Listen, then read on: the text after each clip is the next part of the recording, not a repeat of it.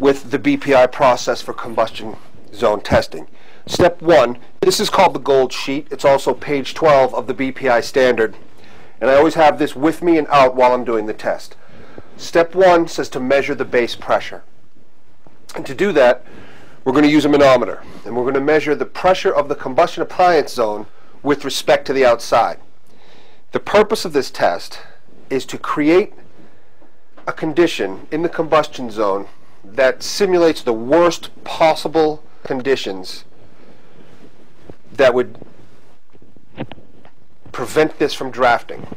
We want to see that this appliances can draft under the worst possible conditions.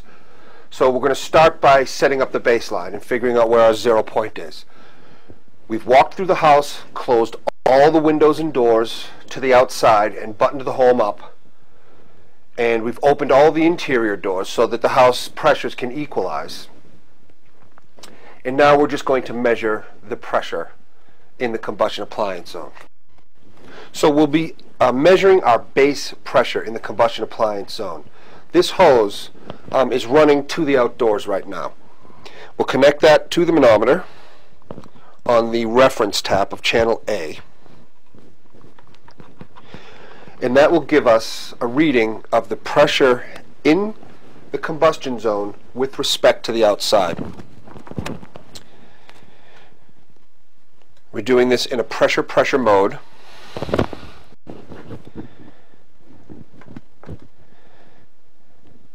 And our pressure here is negative 0.2. And that's our baseline pressure. So, by the BPI standards, measure the base pressure. Start with all exterior doors and windows closed and the fireplace damper closed. Set all combustion appliances to the pilot setting. Turn off the service disconnect. Combustion appliances include boiler, furnace, space heaters, water heater. With the home in this configuration, measure and record the baseline pressure of the mechanical room with respect to the outside. So that's what we did. Let's